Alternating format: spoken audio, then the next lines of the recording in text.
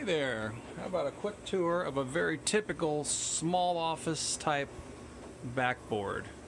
This is very common. They usually end up in places like storage rooms, or in this case the laundry room.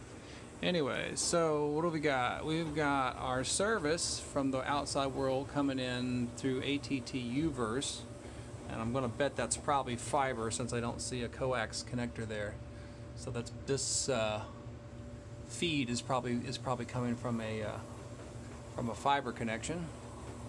And then they got a couple of Aris modems here, which I think are going to be their voice lines. Yeah, that's going to be their voice lines. And let's see, we've got some 66 blocks here, but I don't see a phone system anywhere close, so I'm not sure where that is going to. And now here's our telco.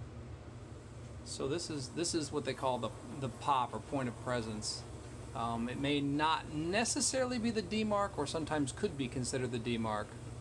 So, oh, okay, I see what's going on here. So maybe this is DSL then, or ISD, well, probably DSL, because it feeds this jack right here, which then leads to the AT&T U-verse modem. All right, so there's that. And let's see. Now this splitter, how you doing? This splitter is giving the coax to the Aris modems. Might also be maybe serving some televisions.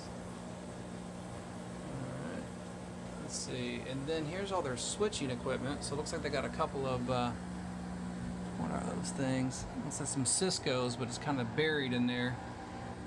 We got some Cisco switches in here. They're pretty full. I'm going to have to guess that's probably a 48 port switch, and which all then goes to this patch panel here, which then leads to their cabling infrastructure, which goes up into the ceiling and goes out to the offices. This is probably like a 3,000, maybe 4,000 square foot office, so they probably have, like, I don't know, maybe 30-40 drops in here. Alright, so anyway, give you a big picture view from back here.